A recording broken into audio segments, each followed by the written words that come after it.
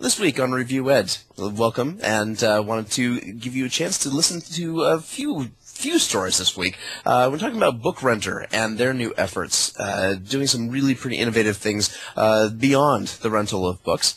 Apple, I want to talk a little bit about their rejection of Seth Godin's latest book, just to continue our saga of Apple and their ebook mess or success, however you want to look at it. Children's books, are they moving away from nature, and is that a problem? There's some recent research that suggests that maybe they are, and maybe it is. We'll talk about that. I'll take some time and talk about Dell and their new platform. It's just emerging, only getting some sketchy details out of it, but already on preview, it looks pretty amazing, and I think portends a lot of where the LMS market is headed. And then finally, talking a little bit about a lawsuit in Washington State that relates to the funding of online education and where we fall on that. So, welcome this week on Review Ed. This is Review Ed episode 18, recorded March 3rd, 2012. This is going to be a short episode. This episode of Review Ed is brought to you by LanguageLab.com, bringing the world of English to you. We all know the best way to learn a language is to be in a place where everyone speaks it. LanguageLab.com offers total immersion in English City, a 3D virtual platform where students from over 90 countries learn English online with highly qualified native speaker teachers. English City is open day and night, 7 days a week. Discover uniquely designed courses for general English, business English, oil and gas, and aviation English. Go to corporate.languagelab.com. Welcome everyone to Review Ed episode 18 with my co-host Christopher Dawson and myself. Chris, did you know it's the 10th episode we are doing together? Wow, checked already? Today. Already, yeah. So that's already been 2.5 months then. So Time flies. yeah. So of course I'm happy as every week that you find the time with your various other occupations over, of course, at ZDNet, also at WizIQ. I think you gave up sleeping almost totally to finish the book for Cengage Learning. And what else? I added more chapters, though. I added more chapters. Cool. I don't know what I'm thinking. And I got through some big chunks, and I said, no, I haven't told the story yet. So now I have more chapters to write. But progress, definitely lots of progress. And you also have the honor to keynote the big, what is it, a Blackboard conference? Or is it just a a developers conference. Okay. But it's right before their big conference, so it's kind of a... it's not quite as cool as keynoting the whole thing, but they have really cool people keynote those. But yeah, I'll be keynoting their DevCon in July, and so that'll be interesting. And they actually have some Blackboard again, one of these 800-pound gorillas in the room, but doing some interesting things. I think we'll see. I think their position in the market is shifting, and I hope for the better. Doing some K-12 initiatives, we'll see. That'll be, I think, still have to figure out exactly what I'm going to talk about, but I think part of it will be sort of the changing role of the LMS in education, because it is shifting, and we're seeing some really cool things. I think we'll talk today a little bit about some new LMS initiatives, but the LMS is evolving in ways that even a couple of years ago we may not have expected. So I'll be glad to talk about that. I think they are acknowledging this a little bit. Firstly, inviting you to make the keynote. Maybe not a keynote necessarily 100% pro and only Blackboard. I think that's interesting. And well, you can now count yourself in the inner circle. So I think that's a good thing, right? Yeah. No, I'm very happy for you. So, and due to our various other things, as you know, we love to do Review Ed, and myself also EduQuest, but well, we don't have a day job in a college or at a university. So basically, writing, interviewing, speaking, this is our jobs, and therefore I think have compared to the previous weeks at least have a little less stories, but however, I think we have some interesting stories for you this week as well. And well, we apologize in advance if we cannot give you a 90-minute episode, but maybe, I don't know, give us feedback. So maybe you like the shorter episodes as well. We don't know. Chris and I do... We're a little verbose. Yeah, I think we love both. We do our best, and we hope it's usually thought through and insightful for you. But if you prefer shorter episodes, let us know. Yes, otherwise, please. we cannot know ourselves. Although I don't know if there's some good stories next week. If we can only do 45 minutes, it might be tough will be for hard us. for us, yeah. Yeah, I think that's that, and also giving our guests, of course, the time to unfold their ideas and their perspective and analysis. So my stories this week will be sort of the continuation of last week and the week before. Not so much textbooks and e-textbooks in the legal perspective, although of course we hope you found that interesting, but sort of more stuff going on in the textbook space. And our first story is from Bookrenter. Well, the name explains the business model. However, just like we analyzed Czech a little bit in the past, they also seem to see what is possible for them to spread a little bit beyond that model of only renting books. And they have a little, not a spin-off, but a new project or a new addition to their offer called Rafter, and a platform allowing teachers to see the offer of relevant textbooks out there and compare them in price, also see what these books offer, and then eventually, of course, select the best offer for their specific class, and of course along with what they want to teach. And to me seems like, let's say at a first glance, seems to be a good addition to what Bookrenter have been doing until now. And what do you think, Chris? Is somewhat logic, or? No, I think it makes a lot of sense, and I think there's a couple lessons out of this. You know, these companies that are doing book rentals and even book distribution, whether it's No or Chegg or whoever's working at new models of getting books in students' hands, yeah, it's quite clear that they're going to need to diversify and differentiate themselves. I think our story last week on No, with Cengage being such a big part of their business, and Cengage wanting to pull back and looking at their own distribution, and all the other people and companies through whom they can distribute. If these companies rely too much on the big names and don't have something else out there, they're going to struggle. And I think that as the big publishers and then small publishers get their act together in terms of their own distribution networks, then and their own ability to create e-textbooks, then I think that we're going to see even further need for that. And the companies that don't have a wide variety of higher ed and K-12 focused offerings that relate to texts and materials are going to struggle. And I'll have a story later on regarding Dell that points to this as well.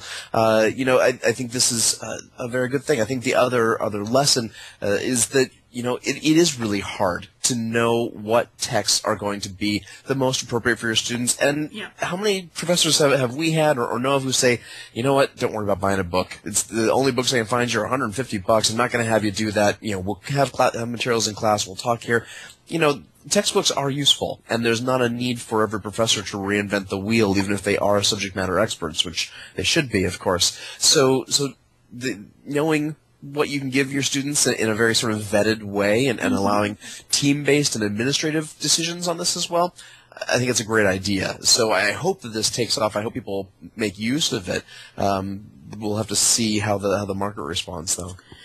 As teachers are generally so accustomed to using a students or school management system, I think the idea to have a management system for courseware for books is not so far to, like, for many so that they could, if they really make it easy to get a good overview, to see the pros, the cons, the price, and probably Bookrenter will of course have the function to make it easily purchasable, easy to buy, or to rent, probably. To rent probably more than to buy.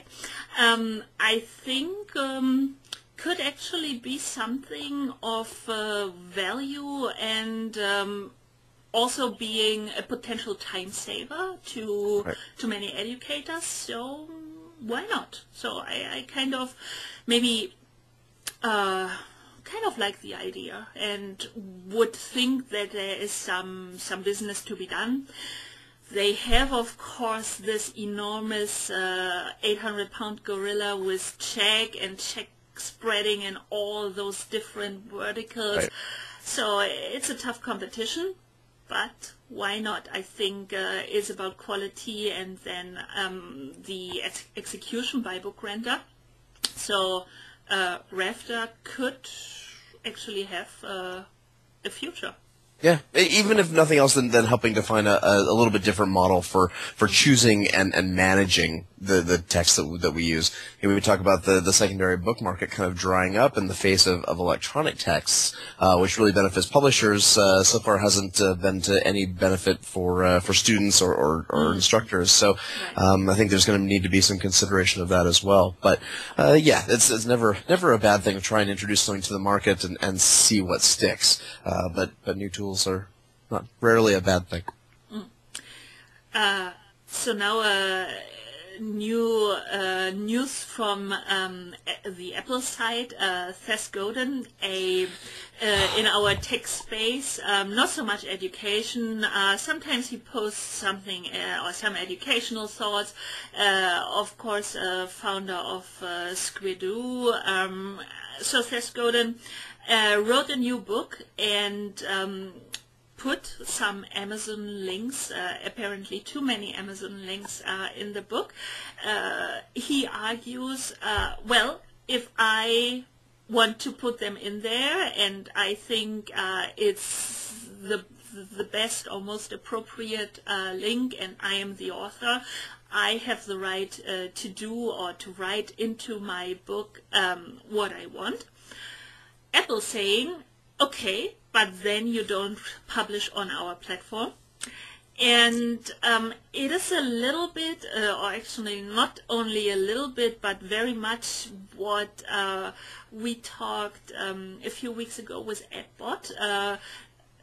Not only how to publish and what to respect when you want to publish on the Apple platform and using iBook Author, but now I think it's a tricky pass, but I feel as links in an ebook are part of the content, now Apple starts influencing what authors publish in a way. I mean, it's not about the ideas he publishes or the content itself in the book. However, in a normal ebook nowadays, you have affiliate links and links to other products, Right. and of course for my information. And if you find all of those on Amazon, and so, What don't you find on Amazon? Everything's on Amazon, right? yeah, so Apple's saying, as I got from the article, they contacted him and told him that this is the crucial point why it got rejected. So either he has the opportunity, or he has the choice to change that, or no publishing on Apple. Yeah. Well, I think his it looks from the article, his choice is clear, because it's it's appropriate to have the links in there, and it's his prerogative as an author. Now, it's also the prerogative of Apple to pick and choose what it publishes. Unfortunately, so much of what Apple does is all about ecosystem. So if you buy into the Apple ecosystem, and lots and lots of people have, I'm about halfway there, but a lot of people have bought into it, like millions and millions of people bought into it. So now they don't have the opportunity on their platform of choice to read what they want to read. And again, this is a free market, and Apple can do as it pleases. Apple, I think, needs to tread lightly on this, though, because it's not going to take too many folks like Seth Godin to create a backlash against all this. So far, most of us techies have been fairly tolerant of it because they're good products. They make good hardware and software. Great. But once we start really sort of infringing on the technorati's ability to read and view what we want, it just starts sounding just horribly Orwellian, and which is what people had always sort of predicted, and we go all the way back to that 1984 commercial. Apple, one of Apple's first big marketing pushes. But now they are like IBM back in the days. So. And Seth Godin, of course, he's in a good position as he makes enough money with other channels, but of course is an important figure in the tech world, and the story is out there. And I think up to now the people are not really on the barricades, but it adds piece by piece, bit by bit. And I mean, for younger authors, maybe with less readership, it puts a certain pressure to, like for the app developers, make it Apple conform. What do they like? And so far with the apps is probably a little different, as they said. It's about the quality. But of course, Apple rejected certain content as not appropriate, and it's their right when they don't want to have something on the platform. But I think it puts a certain pressure on younger authors, and maybe an interesting side story about Apple. What was the product? I think it's Final Cut, their editing program, which the new version caused a lot of problems and dissatisfaction amongst creative people, the originally most loyal customer group of Apple. And it's interesting to see that these people are now, or at least some of them, now changing back to Microsoft products. So they are, or at the very least are using Adobe products on Adobe took advantage of this big time and offered big discounts for switchers from Final Cut. A lot of people did switch to Premiere Pro and to the full Creative Suite, which is a very expensive suite of software, but very, very good. And if you no longer like something you've invested in, why not make the leap? You're right. There was a real groundswell around that, and Apple certainly lost market share in this area as a result of their move to very much an app model. And there was a piece on ZDNet, I think it was David Morgenstern, who wrote real concern about the Mountain Lion and the need or Apple's inclination to move to this very sort of app-centric, iOS-ified sort of operating system. How much real power does that take away from power users like us who use Apple products? When all of a sudden everything's an app, well, does it make sense for that sort of a look and feel when what you really are doing is some hardcore production of content? I must say that my two primary content production machines right now are PCs, and of course, that's it's just easiest to get the right software that I wanted for it. Yeah, there's a lot of different stories at the moment. On the one hand, I hear those stories, people changing back to Microsoft products, and we will see with Windows 8 and all the potential. On the other hand, we also hear many Apple Pro stories, of course, iPad 3, Retina display, new experience, and companies starting to hand out iPads to their employees and use these as their main also work device, which is for me, I think we have to see what iPad is capable of. In my use, a little bit like you just said, Christopher, work machines are Windows or at least PCs, although of course everything is PC, but let's say non-Apple products, whereas consumption devices is different. It's very much Apple products. So I think we are at an interesting stage to see where in the next month and years it'll really go. I agree. And we're certainly, we know that from Mobile World Congress, there's lots of pretty cool products coming on the Android and Google front and non-Apple front as well. I've been testing the new Dell XPS 13, which they're kind of pushing in this sort of educational ecosystem, very much targeted at MacBook Air.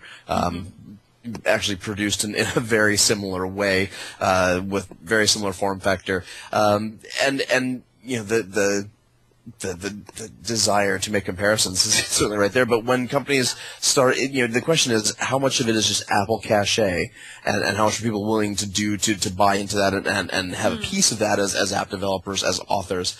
But how much of it is really just Apple makes cool stuff that we like? If other people can make that same cool stuff, can we see the shift?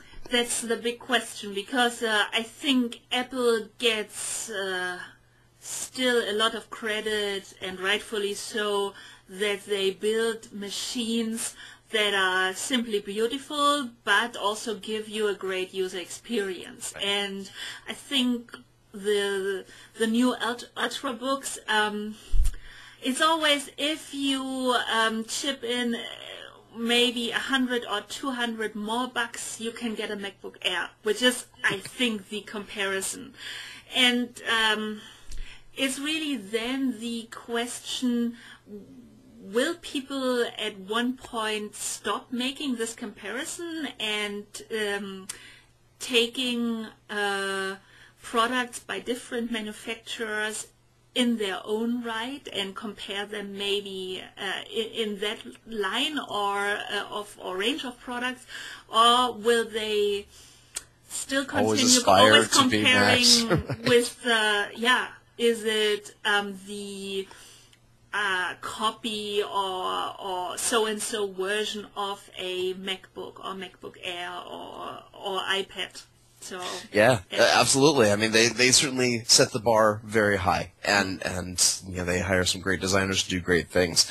I would love to see someone come up with something completely different. That is, I don't know how someone can disrupt this market. I struggle to see that, because what would you put out there that's new and different and interesting from a hardware perspective with a unified software ecosystem? I don't even know. If I knew, I'd probably not be talking to you. I'd be making a lot of money, but or I'd be a guest on your show. Maybe I would be interviewing you. Yeah, that's right. I don't know. I think it.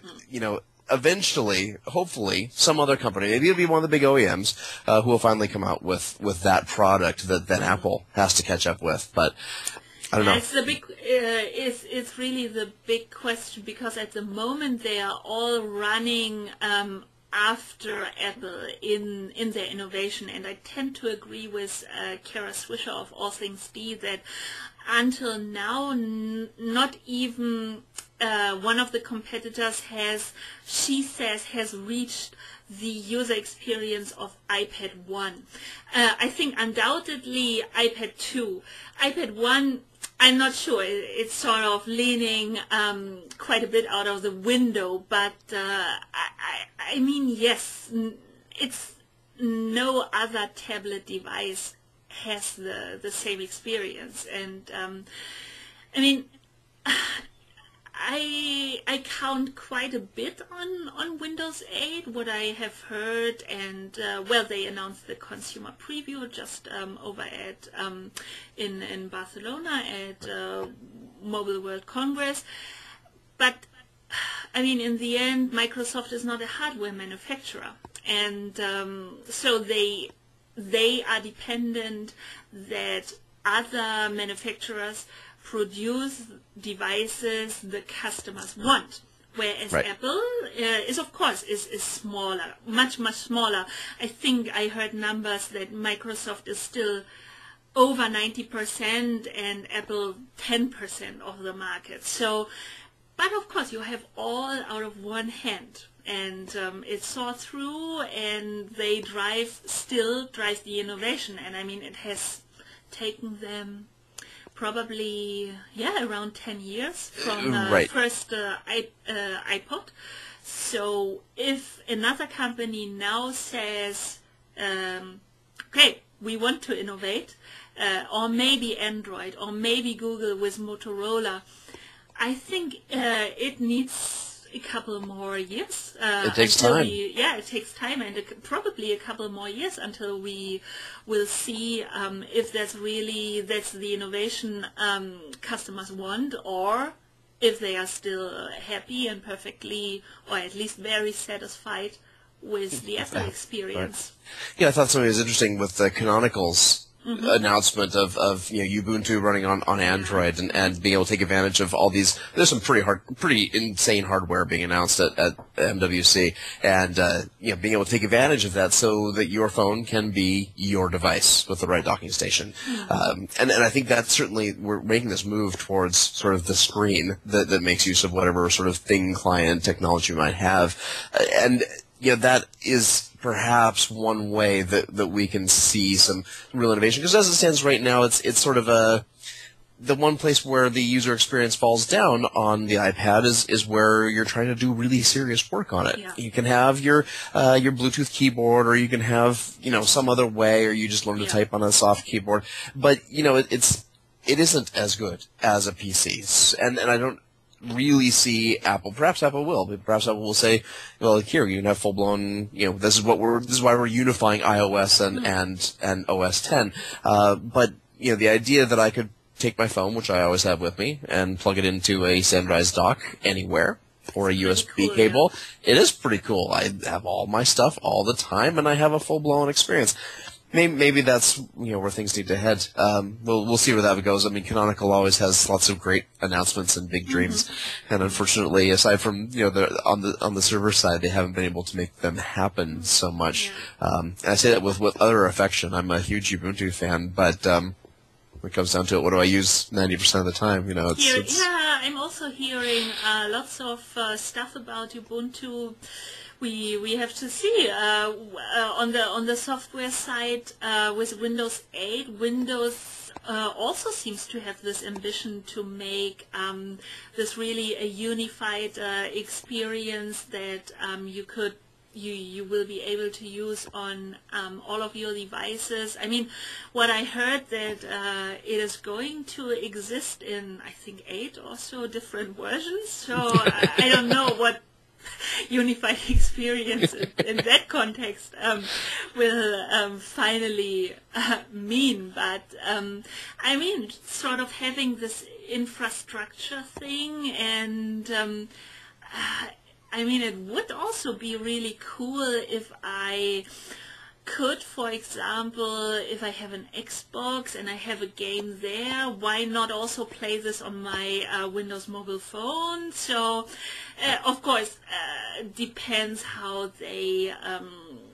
can make the deals with the right owners and the companies and so on, with licenses. But I mean, it would be cool if you decide for an ecosystem to then also really use it seamlessly on all the different devices you use throughout the day. I mean, right. Yeah. Right. I think that certainly Microsoft has the reach to make that happen. The question is, do they have the moxie? I don't know. We'll find out. Have you installed Windows 8 Consumer Preview? You know, I haven't, and I should. I don't have a spare device at the moment. Probably, if I did, I think I would. So. You know what's bad is I have spare devices coming out of my ears. I have machines running virtualization. I mean, I have more hardware than I know what to do with. And for some reason, I can't get excited about Windows 8. I want to. I just can't even get interested in it. It's just, it's so far outside the realm of anything that I even care about at this point. You know, I'm so focused on application and the cloud. Windows 8, fine, and when I need to upgrade my Windows 7 to Windows 8 so that I'm compatible with the latest stuff, fine. I should worry about it because obviously, you know, we're going to have a lot of schools looking at making purchases now, and those purchases are probably going to be running Windows 8, or they're going to be thinking, should I be running Windows 8? Should I not? Should I just stick with 7 and let this run for a year like every other Microsoft product should and wait for that first service pack? Or is Windows 8 going to be fully baked enough to, you know, actually run with it? And I just can't. It's just one more platform. I think this is their big problem. So even assuming that it's a good product, the way they present it, the way they keynote it, the way they write their 7,000 word blog posts makes it just very hard and tedious for the, and I would call myself not a Microsoft enthusiast, but definitely interested in what they do and also how they try to innovate. But it makes it really hard, as you said, to get excited about it, and then to say, okay, I now had the chance to read this blog post multiple times, and so I'm going to install it. And this is, of course, what they could learn. It's the question. I think they also want to be a little bit like that. It's just their style. It is. But, and they're enterprising. You know, I mean, it's people who live, eat, and breathe enterprise, you know, especially enterprise in the business land and not educational enterprise, you know, that appeals. That's fine. Okay, we'll read these technical documents, these technical bulletins, and let's make a formal evaluation of this new platform, blah, blah, blah, blah, blah. Well, there's a reason I don't work in the enterprise anymore. You know, it's boring. And it's So's this. I for a good while, Office 2010 and Office 2011, I used them avidly, and I mean they're great products. Actually, it's a really outstanding suite of products. And even now, I find myself, if it's not in the cloud or it's not Adobe, Although you know, they have a great cloud solution apparently. Just nobody either knows about it or doesn't use it. So it's sometimes it's really a pity that they're their own worst enemy. I think sometimes. Sometimes, yeah. I think it comes down to that. Yeah. So, I will be curious to see what sort of uptake we see in education around Windows 8. Right now, I don't see any compelling reason to bother with an upgrade if you are in an educational institution, and I don't see any compelling reason to go. If you're making purchases right now, or you're thinking about, FY 2013, why put Windows 8 on your radar? I'm not seeing it because right now everyone's very familiar. Many of their machines still run on XP, probably. Very, very much so, and even the ones who've made the upgrades to Vista or to 7, I'm not seeing it. You've got a whole user base that's really quite familiar and quite comfortable with Windows 7. Windows 7 actually works well, pretty it can well. only get better than Vista. So Exactly. That was a real low. Even they admit that was a low for Yeah. them. So, oh well. Okay. Let's talk about your Dell story. As we talked so much about Microsoft already, I take my last story about children's books for the end. So what about this customizable and personalized learning platform? Tell me about that. I've got to say, of course, we were kind of really gaga about Goldbook. I couldn't say enough about Goldbook, and I still can't. Mm-hmm. I've got to say, though, that some of the cooler elements of Goldbook are right there in Dell's new approach. And I've got to arm wave a little bit. I'm under NDA, and there's still things that they're working out and pushing out. But really, this is meant to interface with lots of systems. It's open APIs and all the same stuff we expect.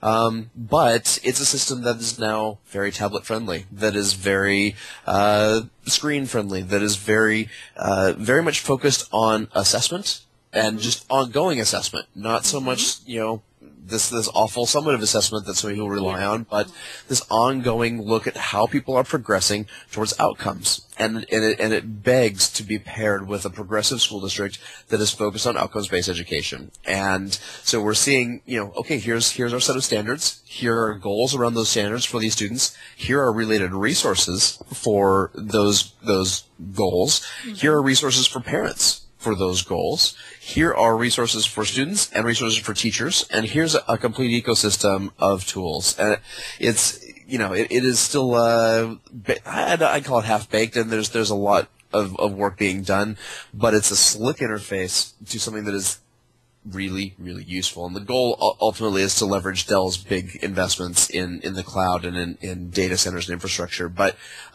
it is a particularly nice take on the learning management system, and this is really what I wanted to get at, is that the learning management system itself is really, really changing what we expect of our LMS. The LMS used to just be a repository, as a glorified blog calendar. I put my stuff there at one point, so I know it's somewhere there. And if I really wanted, I could dig it out. But then students can check this. Yeah. Right, they can't say they don't know what the homework assignment is because it's on Moodle or it's on whatever, and on Blackboard. And I think that the Dell's take on this is, let's make this a really active system. We don't need to be co-opting Facebook or anything like that. Let's have a system that is so complete in its guidance of learning that these other outside systems are sort of immaterial. And I think right now so many teachers are looking for ways to just use Facebook as their LMS because that's where they're going to post their assignments, so that's where they're going to get feedback from students or have some communication.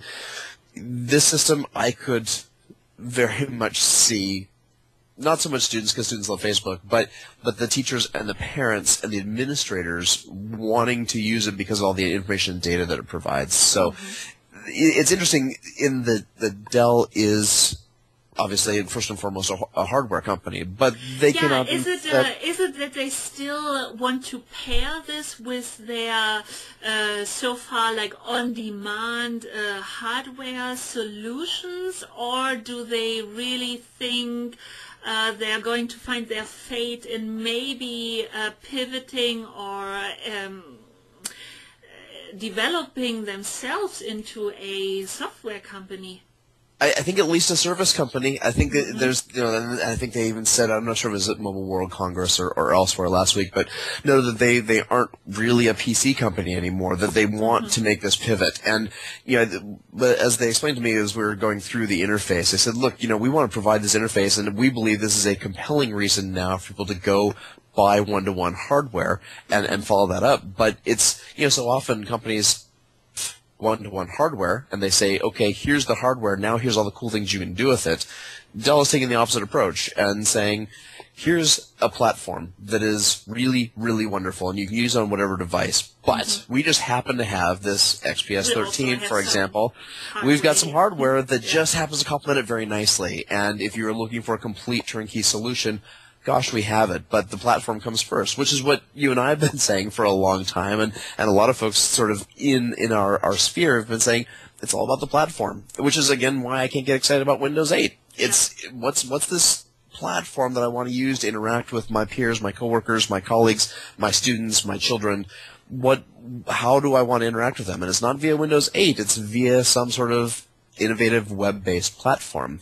And I want to make sure I've got a device that can access that well. Mm-hmm. The system itself is very much it's being designed to be very touch-friendly if you want it to be. Mm-hmm. And Adam Gary is my contact there. He's kind of their big educational liaison, and he and I have written a few things together as well, kind of predictive sorts of stuff. But what he said is that he really loves the idea of a tablet in the K2 space, where they're not producing a ton, they're not typing a lot. They just need to interact, and they should still be able to track a goal. They should still be able to see where they stand, what sort of progress they're making. We still want to do response to intervention with these kids. We still want to do a lot of things with them, but big buttons on a screen are a lot easier for them to work with than they are than a regular keyboard or a mouse might be for them. So there's a lot of thought there that there's a space for tablets, and I'm sure we'll see things from Dell that support this. Their streak efforts were didn't work out so well. I think we'll see things that it's interesting to see not so many years ago how big they were and how quickly things can change. But I think they've realized that it's not about the hardware anymore, unless you're Apple. Unless you're Apple, yeah. So I'm really excited about this. I think that this I'm supposed to get actually my hands on the platform in a sandbox pretty soon, so I'll be writing more about it. But the final point to make is that they like to differentiate between personalization and customization, and that's their new sort of shtick, which kind of makes sense because lots of things can be customized, and that's all well and good, but they take it to a level where if students like to see a certain background, young people like to tinker with the interface. They like to have it be black on the back. It's about the color and exactly, things that we think are really kind of irrelevant, whatever, get the job done. For students is important, but yet there's this element then of personalization. So that they call that kind of stuff customization, and then they call personalization, let's make sure we know what the students' learning styles are. Let's have them take a complete inventory, and we're going to provide them with the resources that are right for their learning style. Very much actually like Goldbook has talked about and some of these other applications, let's make sure that the content they're receiving is directed at them, that it will actually be useful for them, and isn't just the same kind of stuff, now it's just online. Well, no, they're actually saying things that are germane to how they work and how they think. So that's personalization from their perspective. I like that. I love seeing the big hardware manufacturers do something that's actually really thoughtful. But the first thing I thought when I looked at this, I said, wow, you guys have actually talked to some teachers about this, haven't you? I mean, it's an interface that makes sense. That's already more than some other initiatives have ever done. Right, exactly. So speaking of personalization and customization and doing things that are relevant for your students, I just wanted to highlight one other story that's not a Dell story, but it is about how students work. About the Dell story, what does your contact say? Are they looking at the first half of 2012, or can't they yet say precisely? We're thinking. It looks it's a bit of a moving target, but really, I think we will see this in people's hands by the end of the school year. They're saying spring. I'm saying probably May-ish. Summer, But it will be in time, I think, for people to, as they're making final decisions. Budgets have been set. Now we're deciding on platforms. I think educators need to have this on their radar. I think it's going to be good enough and solid enough that if you want to hold off making some purchases, or you're looking at new learning management systems, that you're looking at response to intervention, you're looking at new online learning tools and blended learning in particular, you need to wait until you see what Dell has to offer. It's impressive, and I've rarely been a Dell detractor, but I have to say I think they've nailed something here, something that is big, and something that, in fact, I'll probably have to speak to when I talk to Blackboard. You know, I mean, there's room for lots of competitors in this space, but if anyone needs to be concerned about this, it needs to be the Blackboards and the Moodles of the world. You know, as we start seeing a unified platform that does a lot of important things and handles it in a really modern, touch-friendly way that leverages all the technology and all the data mining and all of the great things we can do with all of our assessment data, and then feeds that back to teachers, parents, students, you know, really contributes to learning. Other groups are going to need to be cognizant of it, but certainly hang in there until you see some news in May before you make too many big purchasing decisions. When they feel comfortable, maybe we'll get someone on tape. Yeah, no, well. I have a feeling Adam would be happy to speak to us, and I will see if I can snag him for, I think, maybe next weekend, or if not the weekend after. Yeah, I think. Yeah, they're getting close to the point where they can start making some more things public, and where they want to start sharing a little more in the way of screenshots and whatever else. So yeah, we'll definitely get Adam on here. Very cool story. Great. Excellent. Yeah. So the last story that I want to talk about was there's an education group in Washington State, my home state of good old Washington, and there were education cuts across the board in Washington State, as there have been around the world and across the country and wherever else. We all know those are happening. But what this group is saying is that online education, and again now we're talking about this idea of customization and learning in ways that make sense for you. Online learning in particular was cut the most. And we'll of course have the link up on the show notes, but it was, let me pull it up right here. It's what's interesting about this is that these students, every school has an allotment, an amount that's paid per student, and that's kind of their budget number. That was cut across the board. But what they cited was that students who have an online education are running about 15% less. And why this interests me is that, well, shouldn't they be running about 15% less if they're educated online and educated at home? I'm as much as I would love to say, yes, more money for education, rah, rah, well, one of the major promises of online education is not just it is important that students have the ability to learn in an environment that works for them.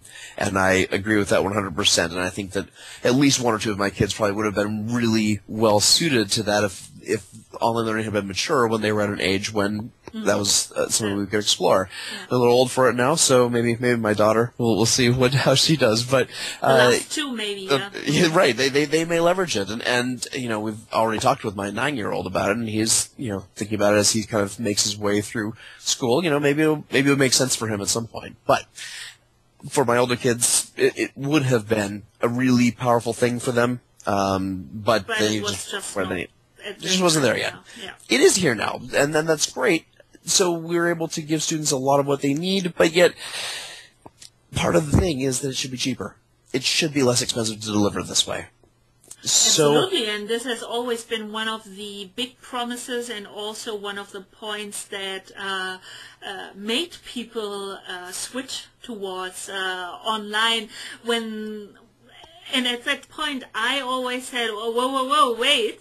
It's not only about cutting costs, but of course, it is a big and important aspect. So it's about the learning experience and the financial model as well. Yeah. Right, the potential for some savings. And it doesn't need to be huge savings because you still want to provide a great quality education with great teachers and great resources, and there's infrastructure that needs to be invested in. And there are things that raise the cost, but overall, once a model is in place and once the infrastructure is in place, then it should be replicable. I agree, yeah. So I take issue with this lawsuit. Again, it kind of offends my sensibilities to take issue with it, but I do, because I think that what the state has identified, and actually the Washington State Supreme Court ruled just recently that, in fact, the state is not meeting its constitutional requirements to educate all students well. And so obviously, let's look across the board at how we're educating our students and what we need to do with that. But to say that, those students who are being educated online shouldn't be educated less expensively, it runs totally counter to what we believe can be a major benefit of online and blended learning. Yeah. So there, Washington State, take that. Talking about online learning, let's take a little moment and thank our sponsor.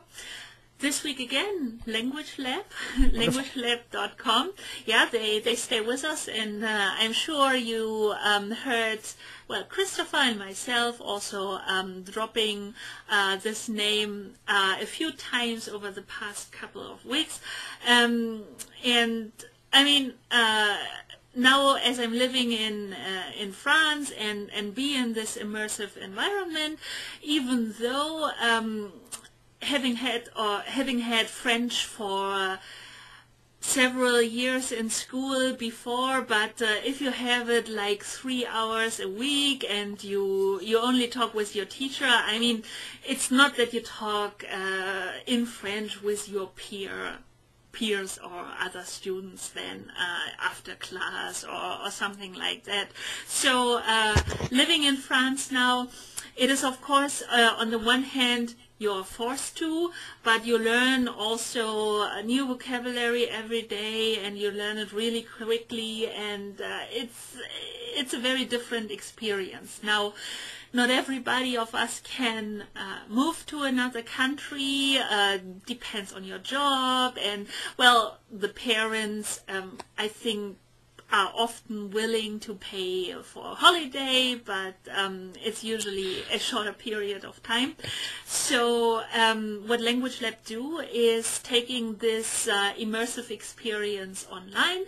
They created a virtual city in Second Life called English City, and there, at the moment at least, it is to learn English from native speaker, professional teachers, but in your free time, of course, you can fly or walk around in English City, and then also to talk with your peers. And I think from that aspect, if it's not possible for you to travel, but you like this online experience and you like to talk with other people, I think it's a great way, and brings probably not 100% over the same emotions, but can create a similar experience to really being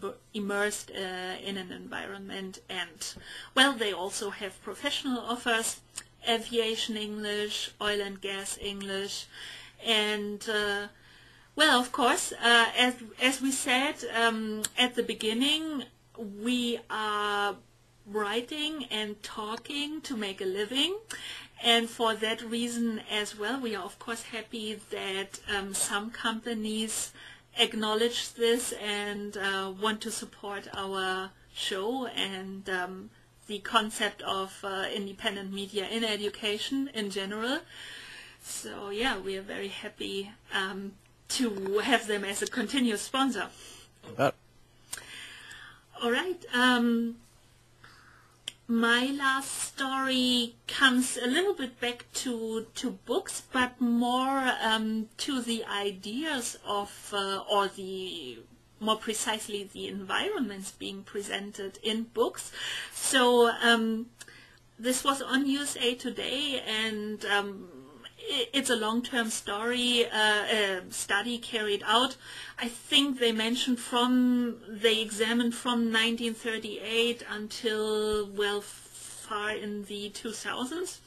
And they looked at not only how are children's books written, but what do the environments look like. And of course, not so surprisingly, but there's a big difference in especially the wild environments like jungle, a rainforest, and the animals you can find in those environments in the older books compared to books, more modern books, where a lot of the action, or considerably bigger amounts of the action, take place in buildings such as home, school, and shopping centers, I suppose. So less about nature and animals. And, well, the thesis is that modern day kids lack knowledge or lack those environments, and of course, as a consequence, don't have knowledge about that. You have two young kids, or one very young and one younger. He probably doesn't like to be called a young kid. A young kid, not so much. No. So you're a father. Does it concern you in any way, or is it more, that's our modern day life? They are somewhat still exposed to exotic animals when going to the zoo or doing something in real life, or maybe even when you download some apps and those apps happen, or the storyline happens to take place in such an environment. Is it not so much of a big deal? You know, I don't think it is. And now my perspective may be a little bit skewed. My wife and I are both pretty big tree huggers, so we kind of make a real point of environmental awareness and concern. My son goes to a private school. He actually came out of the public schools into a private school where they focus on outdoor activities and the environment, and they grow their own vegetables, and they make food from those vegetables, and they tap their maple tree right outside our house. I mean, it's perhaps not the general public school experience, and he's there for a reason. But that being said, I do think that the modern day world is somewhat more removed, by and large, from the environment, and quite frankly, the books that our children read should be connected to their experiences. If those experiences are more from the perspective of, in buildings and less associated with the woods, well, that is the experience they have, and I don't think that's necessarily a bad thing. It is up to the parents to make that experience happen, and we're getting our chickens back this spring, and we went skiing yesterday. I think that makes the big difference, that you are very sensitive parents in that sense, who pay attention to that. If you take a normal public school, and I don't know about the environment, but over here in Europe there's this famous chocolate with a violet cow. So children start thinking that cows are violet when you ask them, simply as it's the packaging of this chocolate bar, and it's so present everywhere. And so I see that a lot with food. So if you ask them, okay, the burger, the pellet is beef. So for them, okay, this is meat, but not necessarily make the connection anymore to this comes from a once living animal, which is a cow, and now it's it's my food. So I think these are some things that don't happen that much anymore. I don't think that they really have a problem to still identifying an elephant or a tiger, but probably thinking a little bit further what the implications are and what do they eat, and well, it's that whole food to table movement, and I think we're seeing some elements of that. Now, I'm lucky enough to kind of live in the country, which means I have miserable bandwidth, but it means that I at least have access to that sort of mentality where you can grow your own food, or you can find someone down the road who sells you grass-fed beef, and you go and you see the cow, and you understand these things. So there is an impetus on parents to make that connection, and there's a reason that we don't eat at McDonald's, unless McDonald's wants to sponsor Review Ed, and then we can rethink that. But I think as well, this study looks at a very, very tiny cross section of books. These Caldecott Medal winners are they're wonderful books, but the number of books that are actually available that talk about Joni the Cow or whomever, I think are quite high. And these books are meant to be reflections of our culture. That's why they win the Caldecott Medal. So if our culture right now has moved away a bit and into the cities, well, yes, it has. So good for these books for reflecting that. But. And on the other hand, I agree with you. I mean, parents also have the responsibility to prepare their kids for the world they will be living and working in, and so they have to know about things like social media or Facebook, or not only these things. It's as almost everything in life. They need to know at least a little bit about everything, and it's about the balance. So, yeah. That's right. That's right. If books could teach it all, we'd have a much easier job as parents. So I'd probably get more sleep. Apropos sleep, so some more chapters are being written. That's Indeed. great. Indeed. Anything up on the WizIQ blog, your ZDNet blog or column? Yeah. Between miserable weather last week and days off from school and skiing, field trips, whatever else, I actually got nothing posted on ZDNet last week. So this weekend I'll be doing a wrap up on, at least an early wrap up on the Dell story that we talked about. Finally getting to posting about this sort of budget concerns. How do we doing more with less, and as usual, and trying to fit the right things in, and what do we hold off on? Will we wait for some technology to sort of come out of the gates? What do we just go for it? So little few thoughts on that. WizIQ blog has a fair amount more stuff coming up on this dichotomy that we have of teaching online, teaching various classes, learning online versus being a tool that we are to contribute to more of a curricular-based online learning. So are we in the college environment, are we in the K-12 environment, or are we a marketplace? We haven't all of them, but better letting people think about that. It's not easy to find,